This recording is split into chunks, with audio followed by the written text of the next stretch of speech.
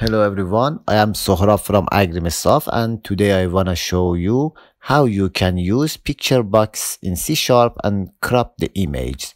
I have a WinForm application with a form. In this form I have two picture box and two button.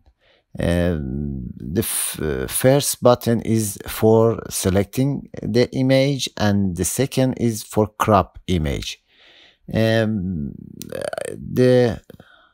each button has a an event, and also the picture box has events.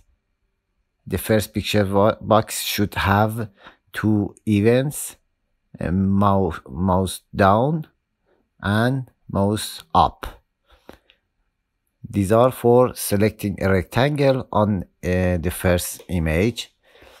I have a simple open file dialog for selecting the image and fill the picture box with the image. And at the final is on this event, I change the cursor to cross, and the mouse up and down image is for selecting a rectangle. You should save the value of the rectangle that the user select that in the RAM. Then you can crop the rectangle.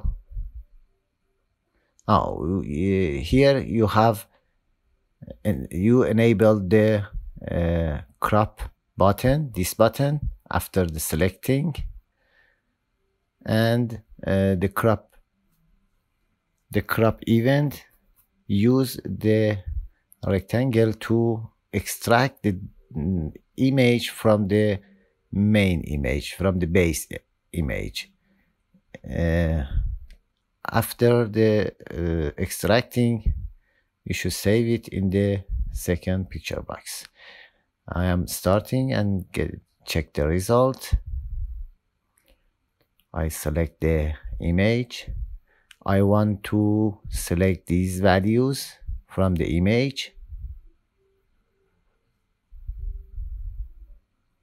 and then click on crop to extract this value to the second picture box. This is the cropped image from the picture box. Thank you for watching this video. Please like the video and subscribe the channel to get more video about C#. Bye.